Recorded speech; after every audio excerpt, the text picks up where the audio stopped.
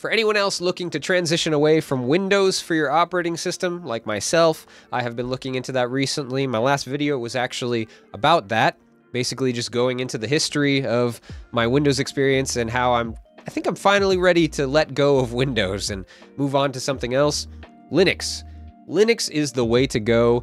And after watching a lot of videos and reading a lot of, opinions on the internet, Linux Mint seems to be the way to go. It seems to be the easiest transition. It's also really easy to install, and it's a natural transition from Windows to Linux. Like, it feels very familiar, is what I'm hearing. So I'm going to show you guys how to do the install, how easy it really is. And for you gamers out there, we'll install Steam, and I will show you how you can use the Proton translation layer to use all of your Steam library games, just like you could on Windows, now on Linux. Okay, so first things first, you gotta go to the Linux Mint website. So here we go, Linux Mint.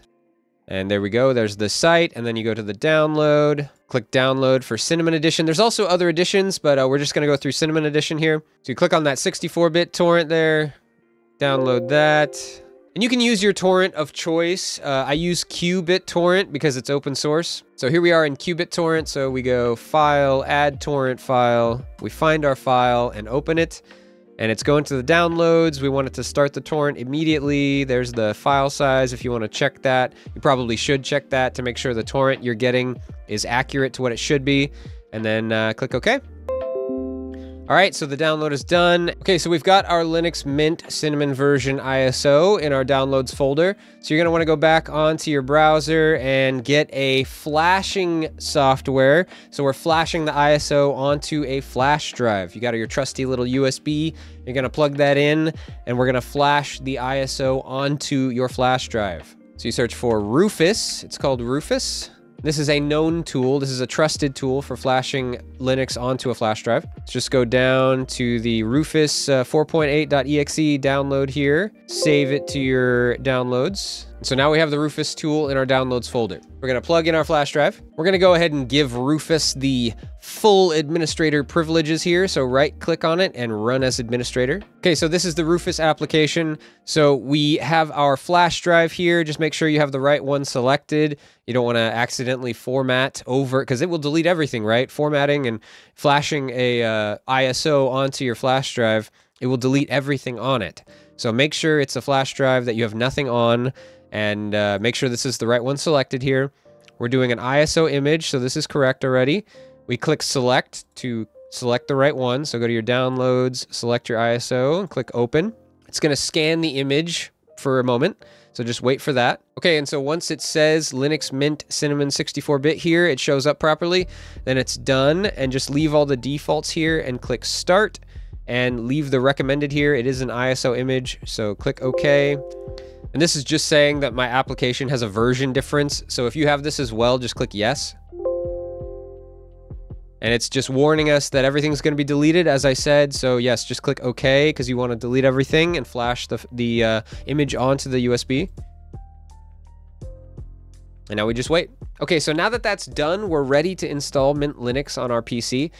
For you, I would just recommend looking up the boot menu key for your motherboard.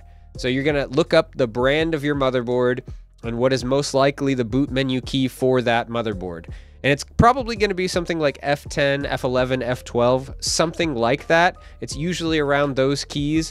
You can always just spam, try it a couple times, keep restarting and try. You gotta do it right as your computer's coming up from a boot, right? So right as you see that kind of press this for BIOS, you should be spamming those keys to try and get into the boot menu. So yeah, try that to get to your boot menu and just select your flash drive from the list to boot into your flash drive. And then I will show you from here on a virtual machine. I've been doing all my testing on a virtual machine before I actually commit and jump in on putting it on my main PC. So I will jump into my virtual machine and we'll start from there. Okay, so you should be seeing something like this after spamming that boot menu key and selecting your flash drive. So you just want to select Start Linux Mint. You'll see the Linux Mint logo pop up. And there we are. So we're in the Linux Mint live environment. So you could potentially use this environment as your kind of daily driver. If you're not planning on installing any applications or anything like that, you could use it this way. You could just have this Linux Mint on your flash drive and use it kind of, but we're installing it on the system. So you use this live environment and click install Linux Mint to actually install it onto your computer. So right now it's only on the flash drive. We're going to install it on the computer now. So we click this. Okay, and you'll get your installer menu here. So you just select your language. I speak English, so we're going to go English. And we get our keyboard layouts here, so whatever's appropriate for you. Mine's English US, right? So we just leave that and hit continue. Now this is optional, like if you're gonna be playing a lot of videos or doing a lot of different video format type stuff, you can install these multimedia codecs to make sure all your videos play properly. I'm just gonna leave that for now and just hit continue. Okay, and there's a lot of advanced stuff here that you can do, but we're just doing the default setup, and the default setup should be plenty. It should be perfect for most users. So we're just leaving this selected here, the erase disk and install Linux Mint, and then we hit install now. And it's asking if we really want to make these changes to the hard drive. We just say continue because yes, we do. All right, so we're selecting our time zone with this one. So I'm on the West Coast, so I select the LA time zone. We set up our user and password here, and the computer's name. So I go by Claudius on YouTube, so I'll call it Claudius, but I don't want to call my computer that, so I will call this Mintbox.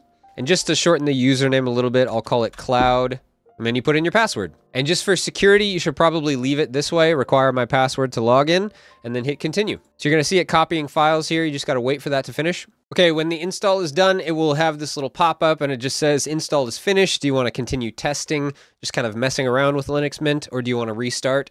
So once you restart, it's going to boot into the actual Linux Mint that is installed on your computer. So go ahead and hit restart now. It's going to ask you to remove the installation media, so go ahead and unplug your USB and then hit enter on your keyboard. All right, so we're booted up and we are at our login screen of our newly installed OS Linux Mint. So just go ahead and log in. And here we are. You get a little welcome tutorial kind of. So you can go through this if you want to, see the first steps, read some of the documentation to kind of familiarize yourself. But I'm going to close that and we'll just get started. I'll give you a little walkthrough. So down in the bottom right, you get your time and your date stuff, just like in Windows. You got a little sound panel there, just like with Windows, little sound control. It shows me that I'm connected to the internet, right? There's your network settings, just like in Windows. And then it shows you your kind of update manager. So this is how you can update your software. And see, it already has an update for me. So you can click apply that update, and that's updating your OS. That's actually updating the software on your OS. So that's how you get your kind of software and security updates for Linux Mint. So you have a taskbar just like with Windows. In the bottom left, the little Linux Mint icon, it's basically your start button, just like with Windows. So you click that, you get your power options first, just like in Windows. And then over here is just all of your applications. So you hover this and you can see all of your applications on your Linux Mint install. And it comes with Firefox installed by default. So Firefox is the browser, and Firefox is probably one of the best alternatives to Microsoft Edge or Google Chrome. And I say one of because, yeah, of course, there are different ones out there. There's the Brave browser that has a privacy focus.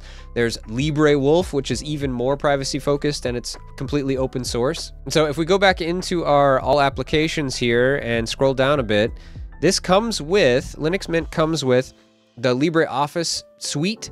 So it comes with applications that you'll be familiar with from Microsoft, such as LibreOffice Writer, which is like Microsoft Word, and LibreOffice Calc, which is like Microsoft Excel. So it's kind of cool. You get some tools automatically that installed that you'll be familiar with. And then let's go into the application or software manager. So software manager is basically like the App Store for Linux Mint. So you go in here and you can easily search and find software that you'd be familiar with.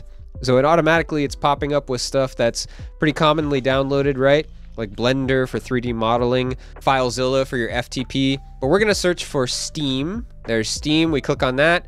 Click install to install Steam. Go ahead and put in your password to allow the install. So this segment is specifically for the gamers out there, right? So we're installing Steam, and then I'm gonna show you how to enable the Proton layer for your games, the Proton translation layer, so that you can play all of your games that would normally not be playable on Linux. So install is done, we click launch to open up Steam. There's a required package here, so we just click install for that. Just wait for Steam to update. Okay, so now that we're in Steam, I just want to show you up here the little penguin icon. This shows only games that run on Linux. So I have 276 games in my library, but if I click this, there's only 74 that are actually designed to run on Linux. Like the developer actually exported the game to be able to be run on Linux. So if they didn't opt to do that, then all of these games do not natively run on Linux. So how do we play them? Okay, so I've picked an example here. This is Eastward. It's a little pixel game. I wanted to pick something lightweight because I am running this on a VM and I don't have all of my system's resources that I would normally have on my actual PC. So I don't want to run something super heavy. So you go into the little icon here for Manage and click Properties. You go into Compatibility, click this little checkbox, and then do the drop down to the most recent version here. They're just the highest number, Proton 9.04, and then that is it. So now it shows that I can install the game. So go ahead and install your game. All right, and the install is done, so I can click play. And we're not expecting perfect playability here because, again, this is on a virtual machine. But if this was on your actual machine, it would play just like normal or even better performance than normal on a Windows PC sometimes. And there you have it. Our game is running on Linux. Eastward, our example game, is running on Linux. It is not natively made for Linux. The developer did not export it for Linux to be run. But here it is, running on Linux. So there we go. That was the install of Linux Mint. I think it's pretty easy to follow along with. And for the gamers out there, what do you guys think? If you have an operating system that can play all of your games, like with the Proton translation layer, right? It can be played on Linux. What is stopping you now from switching from Windows to Linux? It's a pretty easy transition now, don't you think? And again, it's so simple to install this operating system. A lot of your graphics cards will have drivers ready just out of the box, but also you can update them, so there's no issues there. Really should be a pretty easy transition for most gamers to go from Windows to Linux. Unless you're using very specific Windows software that can't be run on Linux, I think it could be a pretty simple jump. So let me know what you guys think of the video. Let me know, Linux users out there, if there's another Linux operating system that you might recommend. And thank you for watching. I'll see you in the next one.